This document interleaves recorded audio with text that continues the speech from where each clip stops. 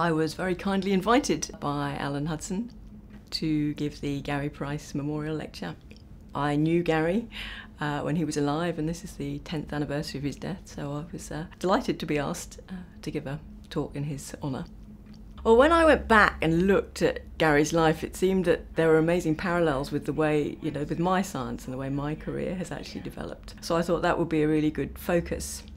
And Gary has particularly concentrated on two neurotransmitter molecules, GABA, gamma-aminobutyric acid, and serotonin, 5-HT, and that's what I've spent my scientific career working on. So I'm going to be looking at different aspects, and in particular how things have moved, maybe, yes, from the start of our scientific careers really up till today.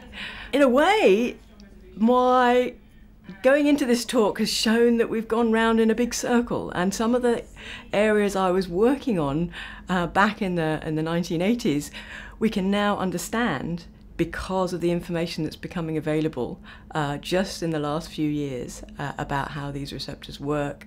And hopefully the new information will actually make tremendous changes to the way we view drugs and the way we understand how drugs act at these particular proteins.